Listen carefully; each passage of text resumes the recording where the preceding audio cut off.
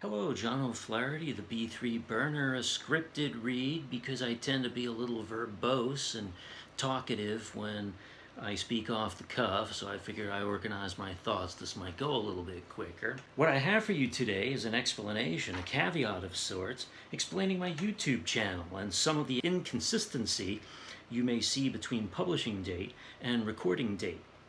Now, most of it is my fault, but some of it is YouTube's fault for their lack of flexibility, though I don't think they can entirely help it. When you own a channel and you upload video to YouTube, the only thing it recognizes is publishing date, or the date that it was uploaded.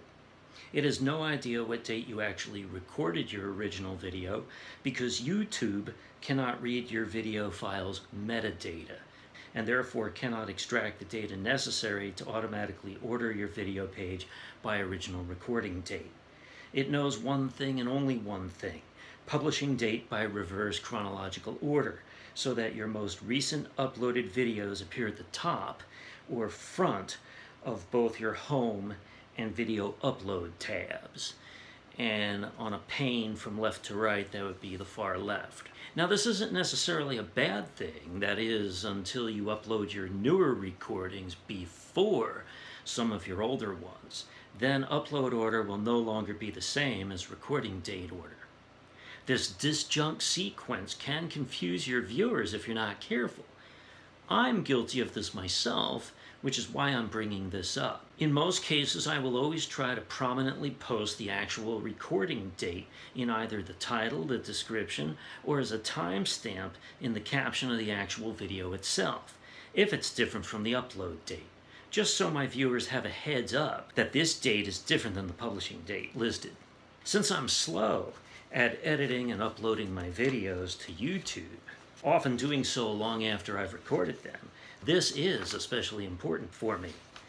People who post videos on YouTube more frequently, especially those with thousands of subscribers, or who do it for money, will probably come much closer to publishing on the actual recording date. Here, any worry that recording and publishing dates will be ambiguous is relatively minimal. So the reason I bring all this up is I have videos sitting on my hard drive going back many years that I still have not gotten around to posting yet. Some of them I'd like to eventually get to, but in the meantime, my more recent stuff is more interesting and relevant, and therefore I want to post it as soon as possible so you can see it. In fact, I do have a lot of videos from last year I've been putting off so that I could maybe try to preserve chronology by posting the older stuff first. But I now see that's not going to be very practical or even desirable. Why hold off on a newer video in the queue ready to go just to begin editing a 10-year-old video that's raw and in the rough? I'm tired of doing that. So you'll see some 2017 videos posted as more recent than my previously posted 2018 ones. And I may follow those with some 2015 or older videos after that, which unfortunately will display as even more recent than the 2017 and 2018 from this year. There is no way to avoid this other than to eventually create playlists. With a playlist, you can first subdivide videos by subject or category, and from there manually put them in whatever order you want. At least YouTube does give a channel owner the option of doing that.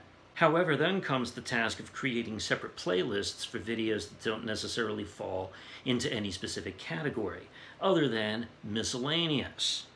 But that's a whole separate discussion for later that I won't get into now. So in the meantime, bear with me as you'll see a lot of bouncing around in recording date order. Hopefully this effect will eventually ease up some when I finally finish uploading my oldest videos. Thank you to all who have subscribed, watched, and supported my channel. I thank you for your interest.